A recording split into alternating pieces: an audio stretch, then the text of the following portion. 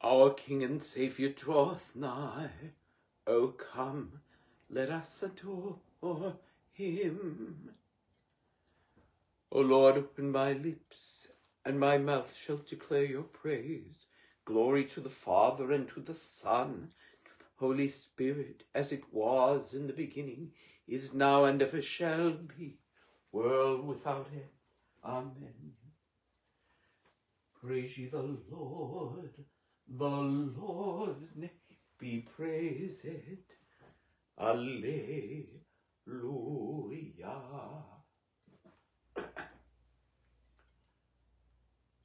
Our King and Saviour draweth nigh. O come, let us adore him. O come, let us sing unto the Lord. Let us heartily rejoice in the strength of our salvation. Let us come before him with thanksgiving, and show ourselves glad in him with psalm. For the Lord is a great God, and a great King above all God. In his hands are all the powers of the earth, and the strength of the hills is his also. The sea is his, and he made it, and his hands prepared the dry land. O worship the Lord in the beauty of holiness. Let the whole earth stand in awe of him, for he cometh to judge the earth, and with righteousness to judge the world, and the peoples with his truth. Glory be to the Father, and to the Son, and to the Holy Ghost, as it was in the beginning, is now, and ever shall be, world without end. Amen.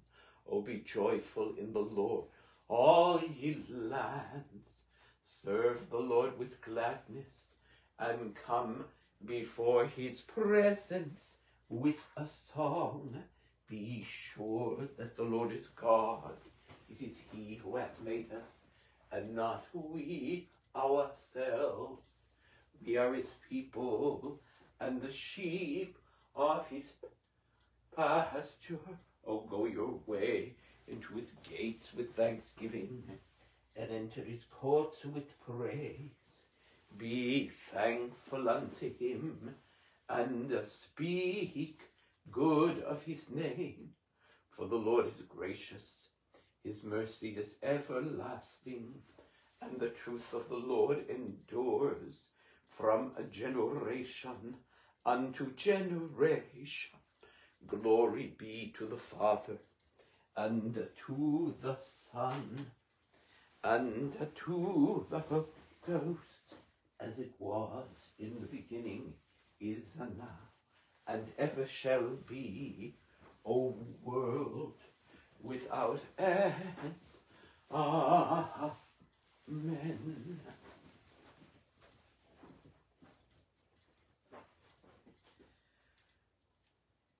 Our King and Saviour draweth nigh. O come, let us adore him. My yoke is easy and my burden is light, says the Lord. O come, let us adore him. This is from the Office of Readings of the Liturgy of the Hours, Volume 3, Ordinary Time, Weeks 1 through 17, published by Catholic Book Publishing Corporation, 1975, New York, New York. The Ordinary begins on page 827, and the Propers, with the readings for the Office of Readings, begin on page 447.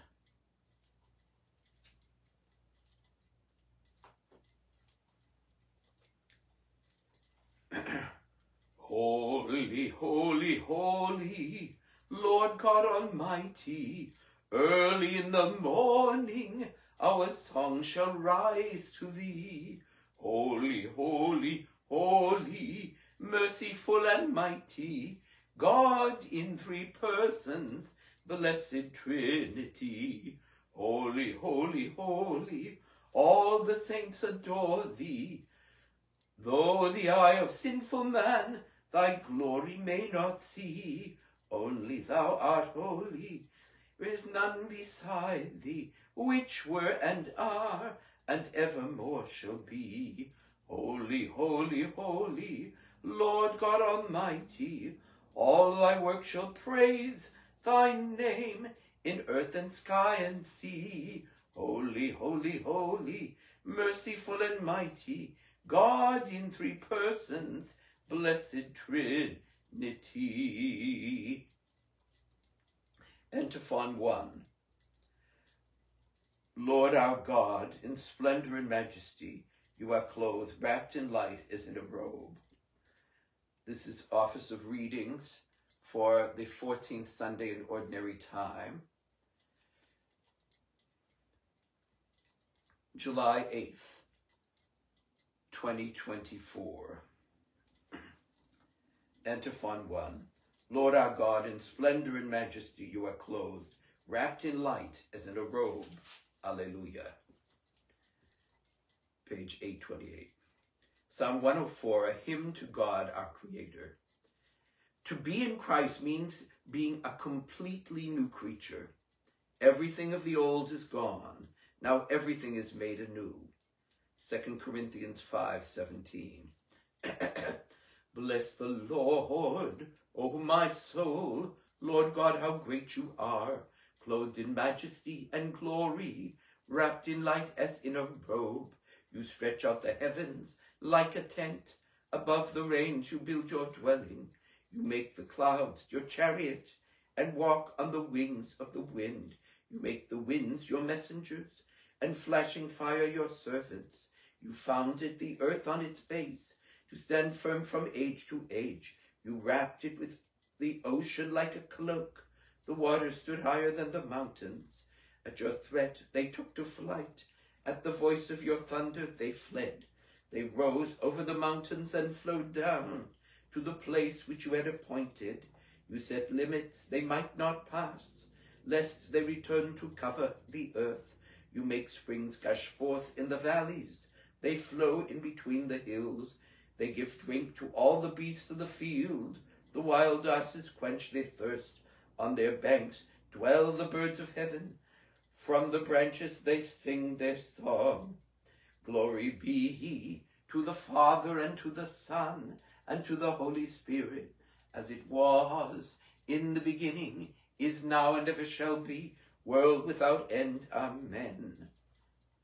Antiphon 1. Lord our God, in splendor and majesty you are clothed, wrapped in light as in a robe.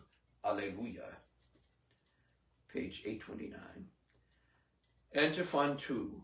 The Lord has brought forth bread from the earth and wine to give warmth to men's hearts. Alleluia. From your dwelling you water the hills. Earth drinks its fill of your gift. You make the grass grow for the cattle and the plants to serve man's needs, that he may bring forth bread from the earth and wine to cheer man's heart, oil to make him glad, and bread to strengthen man's heart. The trees of the Lord drink their fill, the cedars he planted on Lebanon. There the birds build their nests.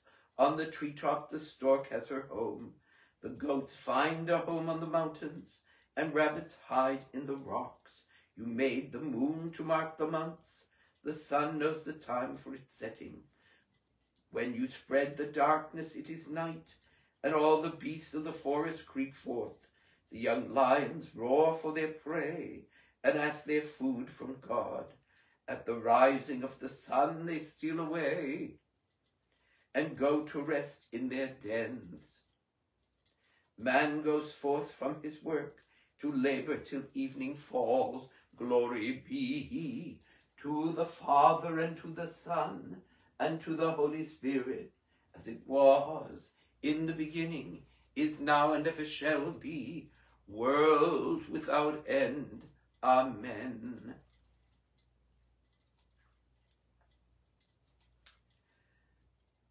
Antiphon 2. The Lord has brought forth bread from the earth and wine to give warmth to men's hearts. Alleluia. The Lord, to Antiphon 3. The Lord looked upon all he had made and saw that it was very good. Alleluia. Page 830. How many are your works, O Lord? In wisdom you have made them all. The earth is full of your riches. There is the sea vast and wide.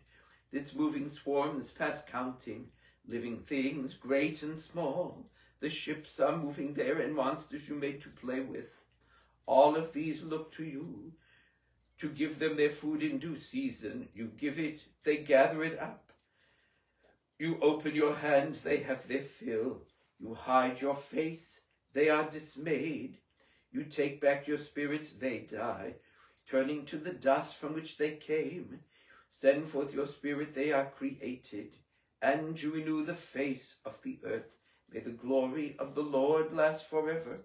May the Lord rejoice in his works. He looks on the earth and it trembles. The mountains send forth smoke at its touch. I will sing to the Lord all my life. Make music to my God while I live. Thoughts be pleasing to him. I find my joy in the Lord. Sinners vanish from the earth, and the wicked exist no more. Bless the Lord, O my soul. Bless the Lord, O my soul. Glory be to the Father, and to the Son, and to the Holy Spirit, as it was in the beginning, is now, and ever shall be, world without end. Amen. Psalm Prayer, page 831. Father, as you made springs and valleys to form streams between mountains, so you made living streams of grace flow from the apostles, that their teaching may bring salvation to all the nations. May we have a practical knowledge of their doctrine, be obedient to their commands, obtain remission of sins through their prayers, and finally receive the reward of eternal happiness. Antiphon 3. The Lord looked upon all he had made and saw that it was very good. Alleluia. Blessed are your eyes, for they see God's works. Alleluia. Alleluia. Alleluia. Alleluia. And your ears, for they hear his word. Alleluia. Alleluia.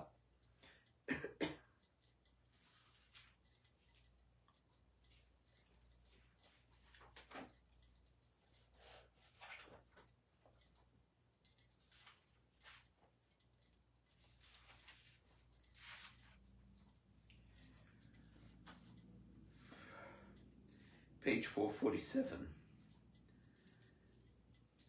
A reading from the second book of Samuel, from the 12th chapter, the 1st through the 25th verses. The repentance of David.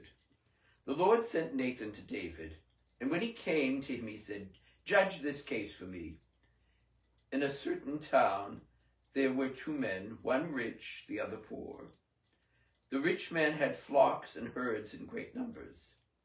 But the poor man had nothing at all except one little ewe lamb that he had bought. He nourished her, and she grew up with him and his children. He shared the little food he had, and drank from his cup and slept in his bosom. She was like a daughter to him. Now the rich man received a visitor, but he would not take from his own flocks and herds to prepare a meal for the wayfarer who had come to him. Instead, he took the poor man's ewe lamb and made a meal of it for his visitor.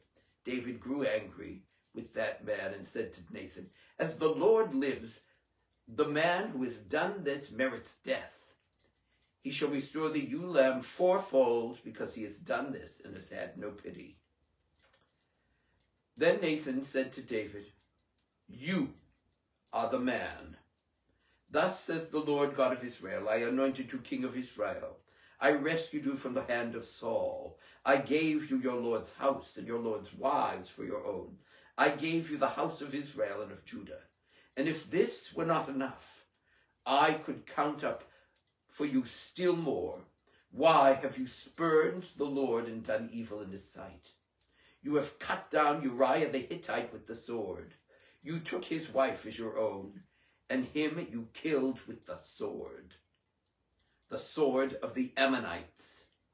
Now, therefore, the sword shall never depart from your house, because you have despised me, and have taken the wife of Uriah to be your wife. Thus says the Lord, I will bring evil upon you out of your own house. I will take your wives while you live to see it, and I will give them to your neighbor. He shall lie with your wives in broad daylight. You have done this deed in secret, but I will bring it about in the presence of all Israel, with the sun looking down. Then David said to Nathan, I have sinned against the Lord. Nathan answered David, the Lord, on his part, has forgiven your sin. You shall not die. But since you have utterly spurned the Lord by this deed, the child born to you must surely die. Then Nathan returned to his house. The Lord struck the child that the wife of Uriah had borne to David, and it became desperately ill. David besought God for the child. He kept a fast, retiring for the night to lie on the ground clothed in sackcloth. The elders of his house stood beside him, urging him to rise from the ground, but he would not, nor would he take food with them. On the seventh day the child died. David's servants, however, were afraid to tell him that the child was dead, for they said, when the child was alive we spoke to him, but he would not listen to what we said. How can we tell him the child is dead? He may do some harm. But David noticed his servants whispering among themselves and realized that the child was dead. He asked his servants, is the child dead? They replied, yes, he is. Rising from the ground, David washed and anointed himself and changed his clothes. Then he went to the house of the Lord and worshipped. He returned to his own house, where his servants, and at his request, food was set before him. He ate. And his servants said to him, what is this you are doing? While the child was living, you fasted and wept and kept vigil. Now the child is dead, and you rise and take food. He replied, while the child was living, I fasted and wept, thinking, perhaps the Lord will grant me the child's life. But now he is dead. Why should I fast? Can I bring him back again? I shall go to him, but he will not return to me. Then David comforted his wife Bathsheba. He went and slept with her, and she conceived and bore him a son, who was named Solomon. The Lord loved him and sent the prophet Nathan to name him Jedediah on behalf of the Lord. 449. Responsory from the prayer of Manasseh, 9 and 10, and from Psalm 51, 5 and 6. My sins are more numerous than the sands of the sea, and my transgressions are many. Alleluia, alleluia. I am not worthy to raise my eyes to the height of heaven. Because of my countless offenses, for I have provoked your anger. Alleluia, alleluia. I have done evil in your presence. Alleluia, alleluia. I know my faults, and my sin is ever before me. Alleluia, alleluia. I have sinned against you alone. Alleluia, alleluia. And I have done evil in your presence. Alleluia, alleluia. Page 450. The second reading from a sermon by St. Augustine, Bishop, from Sermon 19, 2-3. A sacrifice to God is a contrite spirit. I acknowledged my transgression, says David. If I admit my fault, then you will pardon it. Let us never assume that if we live good lives, we will be without sin. Our lives should be praised only when we continue to beg for pardon.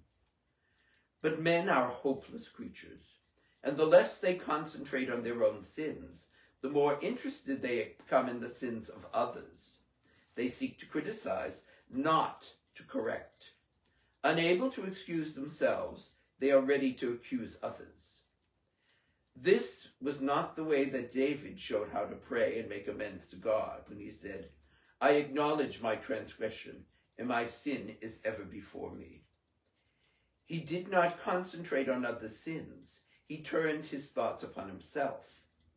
He did not merely stroke the surface, but he plunged inside and went deep down within himself.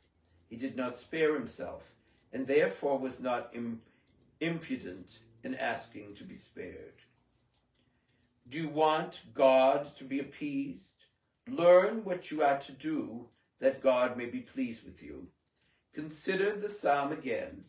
If you wanted sacrifice, I would indeed have given it. In burnt offerings you will take no delight. Are you then to be without sacrifice? Are you to offer nothing? Will you please God without an offering? Consider what you read in the same psalm. If you wanted sacrifice, I would indeed have given it. In burnt offerings you will take no delight. But continue to listen and say with David, a sacrifice to God is a contrite spirit. God does not despise a contrite and humble heart.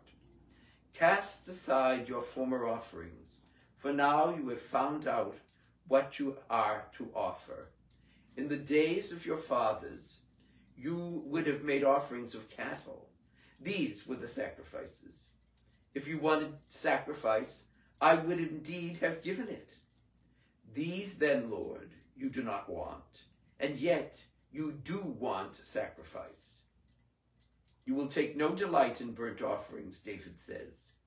If you will not take delight in burnt offerings, will you remain without sacrifice? Not at all. A sacrifice to God is a contrite spirit. God does not despise a contrite and humble heart.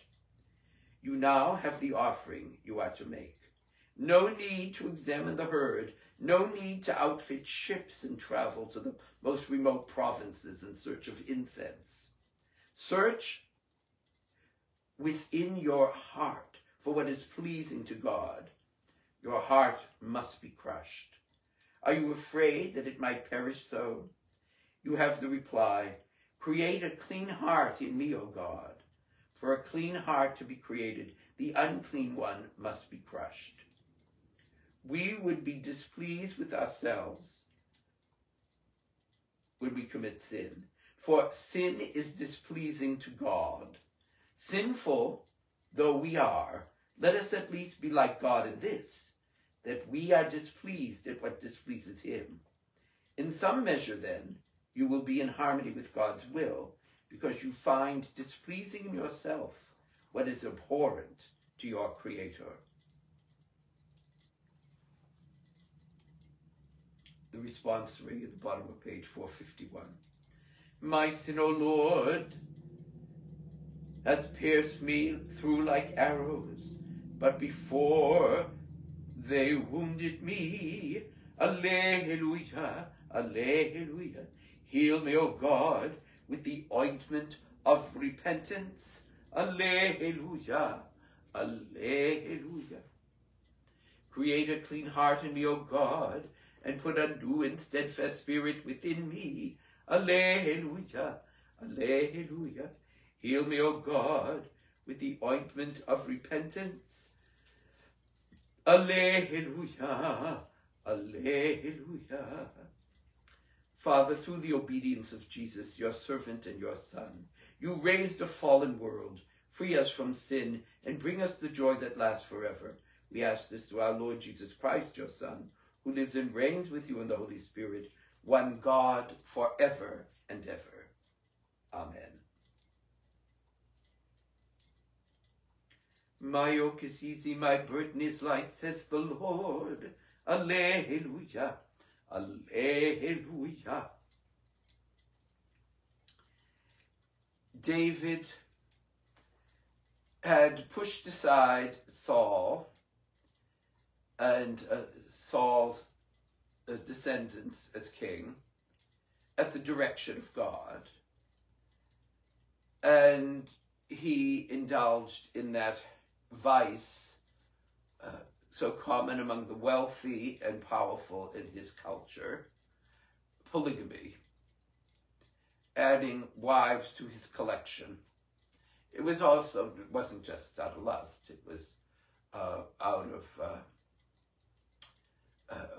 wanting heirs, and they were often political marriage alliances with clans and tribes and families. But one day, he was looking out over from the palace, which was presumably the highest building at the time there in Jerusalem. And he looked out and he saw a woman bathing on a roof, which we would find rather strange, but wasn't. Presumably she had walls around the roof. And she was quite something to look at, apparently. And he did not avert his eyes, saying, oh, no. He had committed adultery in his heart already, and with the way we do now in our culture with pornography so prevalent and applauded by our culture so overcome with hedonism and lust and all sorts of vices applauded.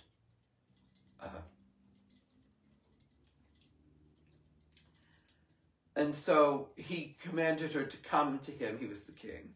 She was married. What recourse did she have, really?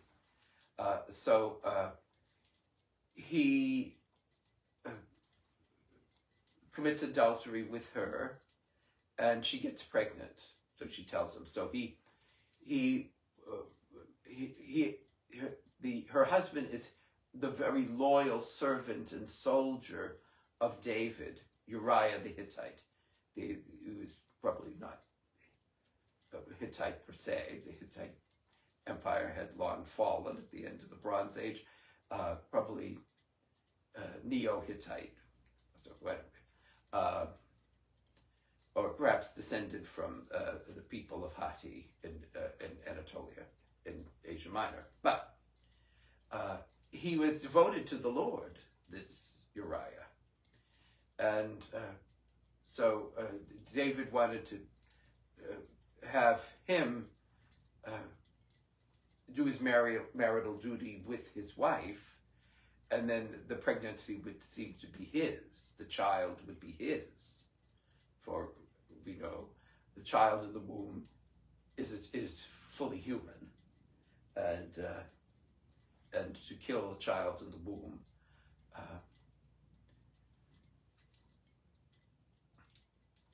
is fetal homicide. But anyway,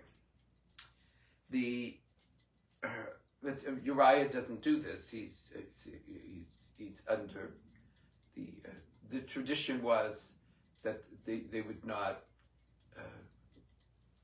do the marital act if they were under duty in war. So anyway, David decides, and he brings others into this, involves others in the murder. He commands, he said, put Uriah out in the thickest of the fighting and then pull back.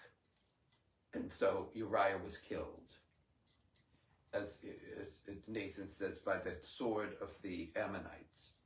So Nathan the prophet, risking his life to fulfill his prophetic vocation in telling the truth to power and telling the truth to sinners. We are often the preachers have that obligation, but often we're cowed by, in fear,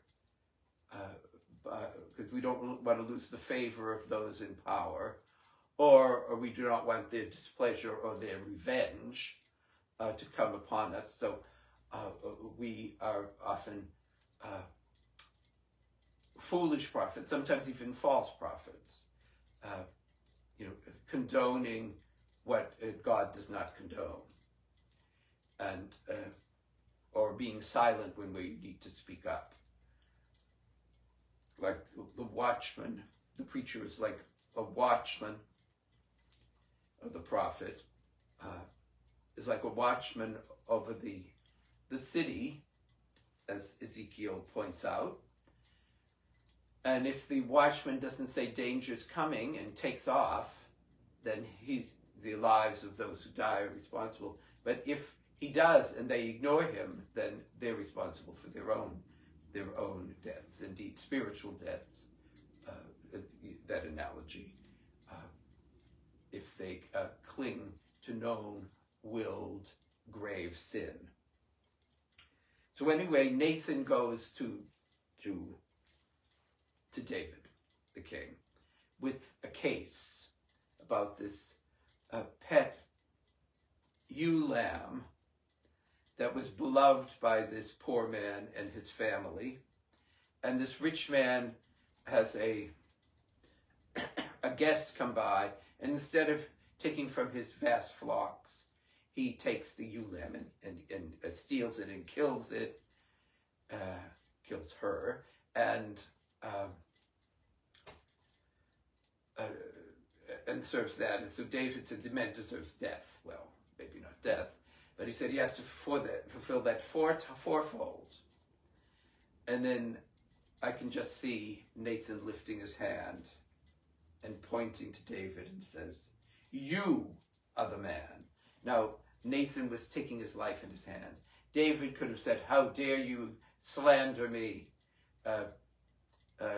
This is treason. Take him out and execute him immediately." But instead, David recognized his sin. His sin of adultery, his sin of betrayal of a loyal servant, a sin of murder through the hands of others, and the sin of involving other people in the murder by commanding them, misusing his authority as king. So David repents. And Nathan says, remember, this is not the New Testament, this is the Old Testament. The sense of corporate responsibility. So if you're a member of something, a member of a family or whatever like that, you share responsibility. And often in the vendetta culture that is still sadly often prevalent in the Middle East, and just about everywhere, let's face it, they get revenge. So if you can't get revenge on you for a crime you've done, I'll get a revenge against a relative of yours or someone in your group. And so Nathan says, you will have, there'll be terrible things that will happen in your family as a fruit of this adultery, as a fruit of this murder. Because when we're forgiven, we still have responsibility. In fact, our responsibility is intensified. And if we have true contrition, we will want that. We will want to do everything we can to heal or be a channel of God's grace in healing the situation that we've made very bad, the repercussions of our sins. And so David fasts in intercession for the child, but the child dies. And I said, so as I said, remember, this is the Old Testament, not the New. And because in the New, there's forgiveness. But in the New, there's even greater responsibility for our sins and repentance. But we don't take it away, the sin.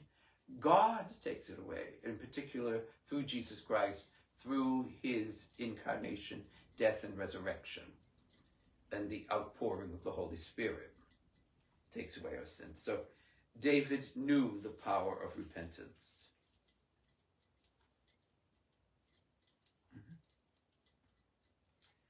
And in his grief at the death of the child, he didn't just descend into himself, but he reached out and comforted his wife Bathsheba in this. St. Augustine, in his commentary on this psalm, in his Sermon 19, says, "Let us never, if I admit my fault, you, O God, will pardon it. So if I confess my sin, if I go to that experience that wonderful sacrament of reconciliation and know the power of repentance, the power of contrition especially. But God forgives, when we go to confession, even if we have attrition, that is, we're sorry for our sins because they hurt us, or they hurt me as an individual, and I don't want to go to hell. So not wanting to go to hell is a good place to start, but it's not the best place to end in our relationship with God. No, to love God with your whole heart, soul, mind, and strengthen your neighbor as yourself, as Jesus tells us, quoting from the Torah, mind you, from the Old Covenant, because as St. Augustine said, in the Old Testament is the New Testament hidden, and the New Testament is the Old Testament revealed. So he says, our lives, let us never assume that if we live good lives, we will be without sin. So we should always grow in ever deeper repentance, grow in ever greater self-examination, but not in a morbid way, not in a self-hating way, but in experiencing and promoting true love for ourselves in the power of repentance, in the joy of repentance, in the joy of forgiveness, in the joy of knowing that God is most merciful, all loving. Indeed, God, the Holy Trinity, is eternal love. That's one of the reasons we believe God has to be more than one person and one absolute being. He says, our lives should be praised only when we continue to beg for pardon. So we throw ourselves constantly, drawn by grace, into the ocean of grace, into the ocean, the bottomless ocean of divine mercy. And he said, the less this is the human beings in our sin condition, the less they concentrate on their own sins, the more interested they become in the sins of others. Now, we acknowledge the sins of others. We know of the objective wrong, acknowledge that, and we are called, like Nathan, to a prophetic call to repentance, with words of warning and of hope. But we're not to pass judgment on people. That's God's. We're not to pass judgment on ourselves, St. Paul says. That's up to God. And we throw ourselves upon divine mercy in the power of earnest repentance. But people love to gossip about other people's sins. Now, of course, the public figures often need to be called publicly to repentance, as Nathan did to David, it was in the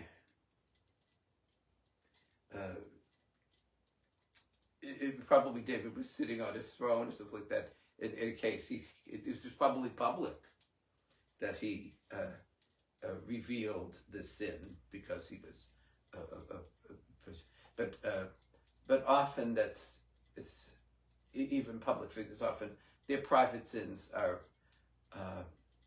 not for us to reveal, unless of course it's a big repercussion on the person's ability to fulfill his or her office or his or her influence. So, unable to excuse themselves, they seek to criticize, not to correct. So it's not out of a positive motive that they're doing this, but out of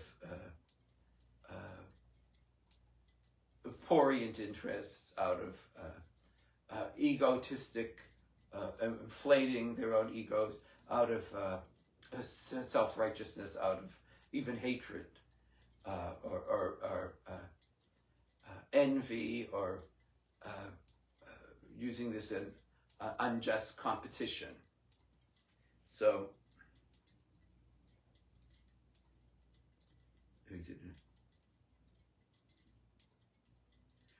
but David's contrition is pointed out. He did not merely stroke the surface, but he plunged inside, that is, inside himself, and went deep down within himself. He did not spare himself, and therefore was not imprudent in asking to be spared. So he acknowledges this, and he accepts the reality of the consequences of this. And so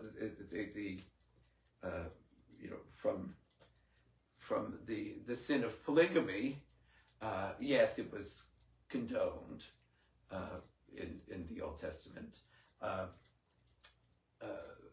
but they had a degree of quote unquote innocence in this, but we know better. We know better. We know better about adultery. We know that polygamy is a form of adultery. So it should do all to discourage it, and by law and other things. So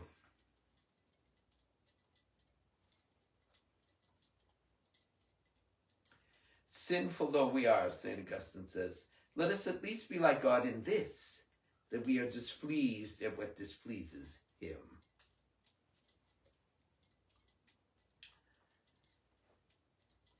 And may Almighty God bless you, the Father, the Son, and Holy Spirit. Amen.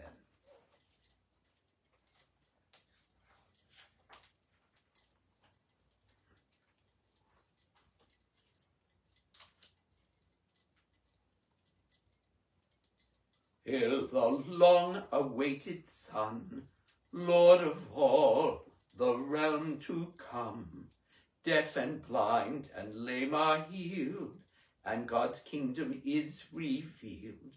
Where, O Master, do you stay? Come and see, we hear him say.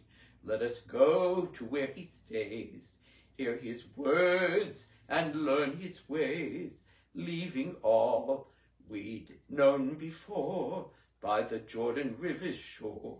Ancient roads and deepest sea, let us follow heedfully.